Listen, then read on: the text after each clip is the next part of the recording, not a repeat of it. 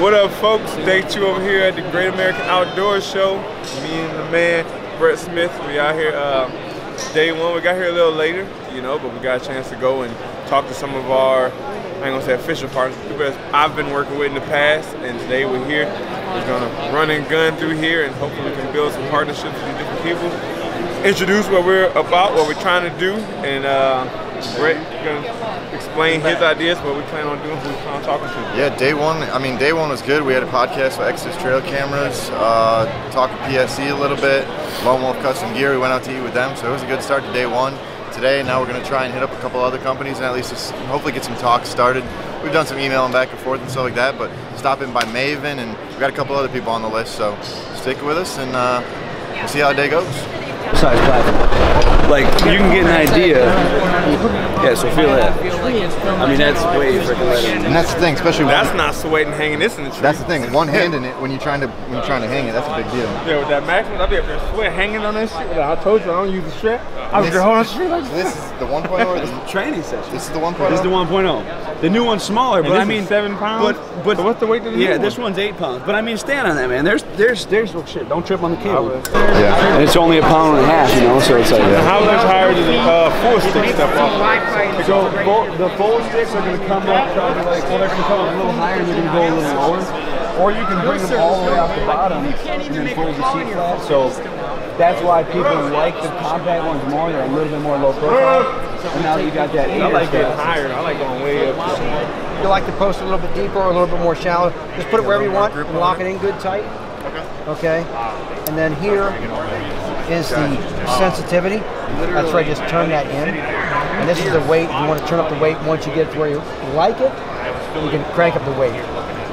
There's a lanyard hole. Seems like you'd have to put it on your wrist. Yeah, you can put it on your wrist until you get used to it. It's okay. How's training going? Going good. I had a good, second to last spar today. It was great. I don't think I really got hit. Got my takedowns, my jiu-jitsu going well. I just so you, Danny, do we have lanyards? It's good and solid. It breaks over clean. What's it like hunting in Jersey? Because we kind of see like both sides of the spectrum. We talk to guys that are killing like really, really big deer in Jersey, and then you talk to other guys, it's like everything's completely overrun with people. Pressure is absolutely insane, whether you're on private or public. You gotta worry about people stealing all your cameras, your tree stands. Like, what are you experiencing? I mean, and actually, all them growing up and seeing it, it's kind of like that's all they know. Like to me, it's an instinct just to work hard because that's all I saw from my father. Same thing I'm implementing for my son. I make my son watch, not make him, but he sit and watch hunt with me. He see me train every day, and as he get older, he's gonna know. That's just what I grew up doing. That's what my father taught me. So a lot of things my wife asked me, why do you do it? The answer really is just what my family did our whole life. It's just who I am. But I enjoyed the hell out of it because that whole time I seen the squirrels, I seen the way different birds and stuff act. I never been to Canada. To see a moose, that was scary because it was dark and you just see a big black hole. You think the world comes to you and all of a sudden it's like poof, these things pop out. It's like, yo, it's a moose. Like, it's a moose. It's some pieces. I ain't never, you know what I'm saying? But turkeys. Yeah. I did turkey last year at the bow. It was hard. That was my first time. And again, self-taught, studying YouTube and all that. And I shot one. There's blood on my arrow, just never found it. Yeah, it's tough with the bow. Especially with the bow. Like, but there's something to be said about just shooting with the gun. That's a different. Oh my god! And I'm a gun guy with turkey. Yeah, there's just something about shooting. You took the words out of my mouth. That's why everybody tell me, like, bro, I'm telling you, it's your first time. You better get a gun. No, this is a 300 blackout. So it's got a 10-inch barrel, but they were stacking bodies out to 200 yards with it like it was cool this year, man. And I would keep that in the tree stand down in Texas, so I'd be a full draw, kill a pig, kill a doe. And then anybody that tried to flee the scene, I just grab that on a sling and start lighting them up. But let me see that thing. So the suppressor is great too for the kids because they'll shoot it and it doesn't hurt their ears and they don't have to wear earplugs. And it's a 300? 300 blackout, yep. I got here yesterday late, so got around and met people I already knew. Hung out with those guys. Linked up with my cousin-in-law, Cody DeQuisto, when I did it with him. Today we're gonna spend time walking around, meeting more people. So nice. How long are you here for this week? Just today. Yeah, I'm in fight training for this thing. So depends on what your setup is. So the cover, the heavy duty cover, is it a What truck do you I have? got a 2013 Ford F-150 EcoBoost. You got that 5.5. Small bed, yep. He became a millionaire off that. Yeah. Posting and people like, I matched your bet for 40,000. And everybody starts on 40,000 and 40,000. They get the guys from Dubai and Abu Dhabi.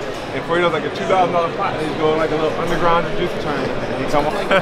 What's up, guys? Day 2 here at Great American Outdoor Show. Wrapping things up.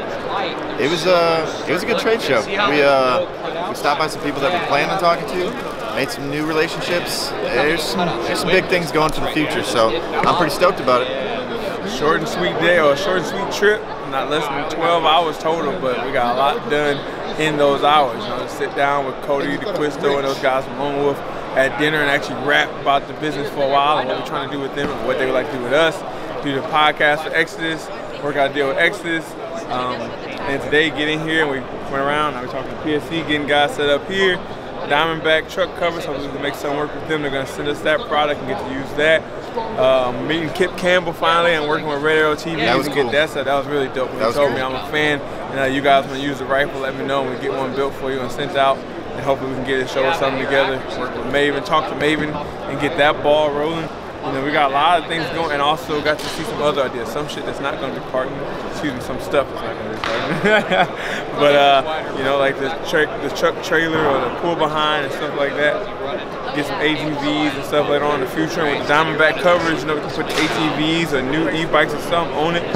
There's a lot of options going on here. You know, the Cobra Archery made that happen yesterday. I built that relationship up over the year. And we can make all this happen together and put it together. Let's have an awesome team that we can grow with for a while. That started right here close to Jersey, small town in PA, and have great things happen for us. Definitely a good start. Can't complain. Big things on the horizon, guys. Yes, sir.